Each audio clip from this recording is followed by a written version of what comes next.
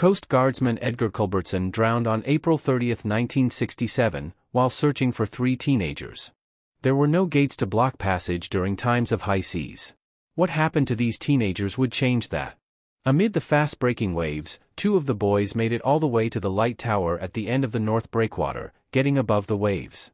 The 3rd brother, just behind them, was swept off the pier. When the call came in at the Coast Guard station, a crew of volunteers was mustered. BM-1 Edgar Culbertson joined bosun mate 2nd Class Richard R. Callahan and fireman Ronald C. Prey to attempt to reach the lighthouse.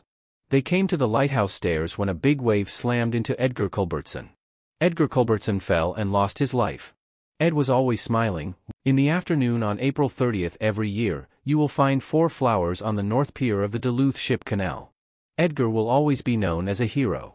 If you want more information about Edgar, I will leave some links in the description.